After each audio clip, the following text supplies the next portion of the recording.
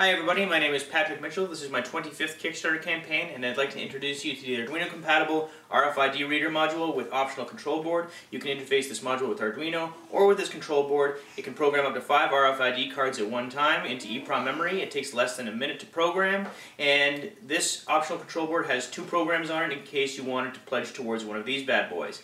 Let's look at the demonstration. You can connect to the control board via the male USB module, or you can connect power and signal to either the back of the board or on the above pins.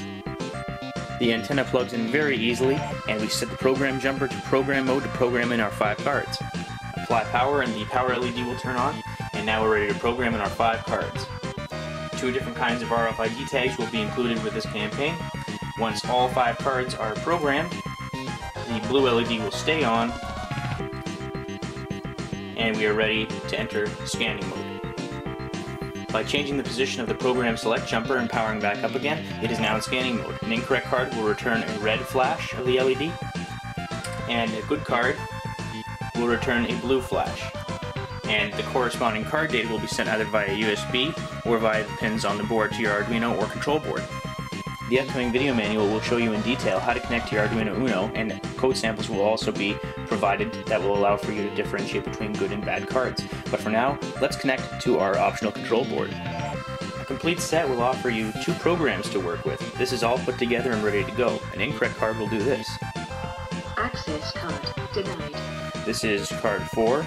If I place card 4 in front of the reader in program 1 or any of the other good cards, access card 4 detected. Magnetic lock deactivated. magnetic locks deactivated. Great for escape rooms, great for man caves, great for science projects. I'll press reset. Magnetic lock activated. So in program 2, this happens. Powering up with the dip switch in program 2 mode, I have to place all 5 of the relative cards in front of the reader in order to deactivate the mag lock. Access card 1 detected.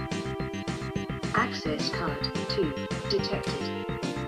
Access card 3 detected. Access card 4 detected. Access card 5 detected. Magnetic lock deactivated. And I'll reset. Magnetic lock activated. The control board is also programmed with an output that sends card data to external circuits if you wish to communicate using the control board. Thank you for watching. This is my 25th Kickstarter campaign. I hope you'll check out the links below. Have a great day, everyone.